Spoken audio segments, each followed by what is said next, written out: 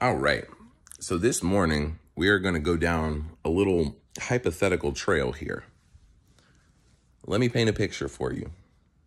Imagine that you lived in a world with a hypothetical disease that could be cured by simply working out, a severe disease that is deadly.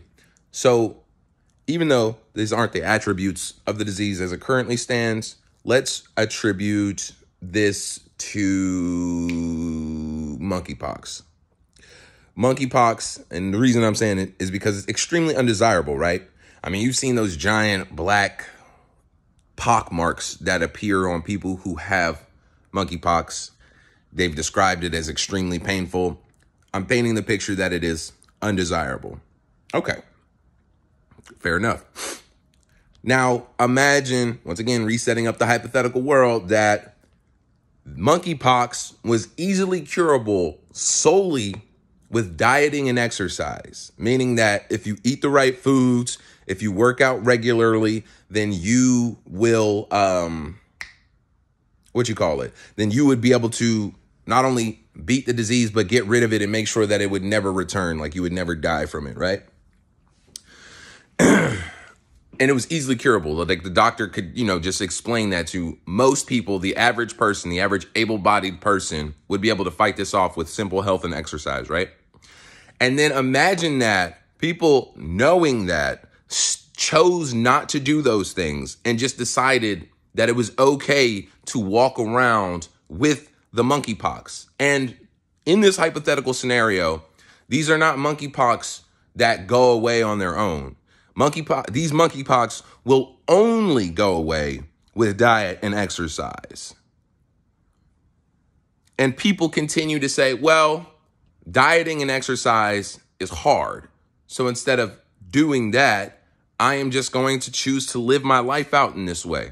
And when you go to the grocery store, the person who handles your groceries has pockmarks on them. And also for the hypothetical, this is not to paint this hypothetical strain of monkeypox is contagious, but it is. I'm just speaking about solely the aesthetic. So I'm not saying that you have fear of contracting the disease from this person handing it off to you. I'm just saying, imagine yourself in a world surrounded by people who have the monkeypox and are choosing not to do anything to cure it with nutrition and exercise, right?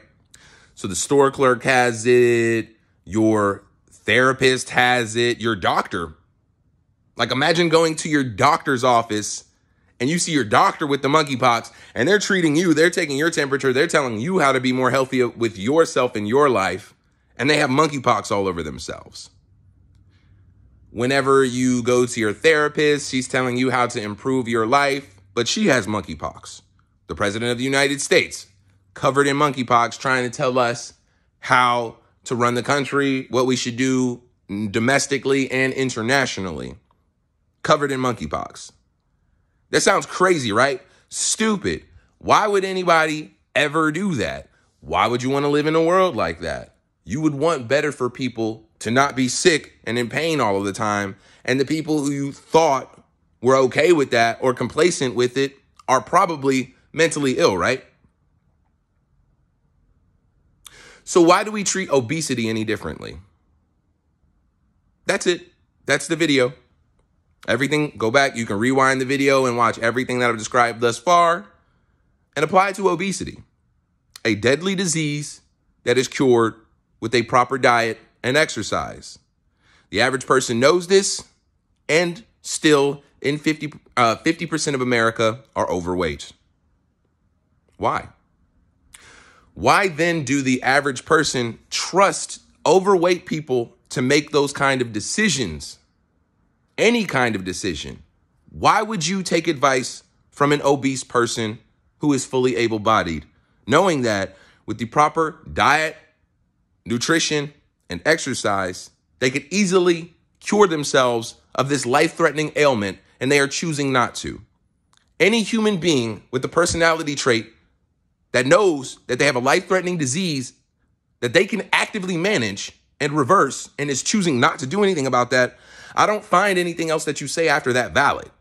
And I know that I'm mean and even fat phobic for saying these kind of things.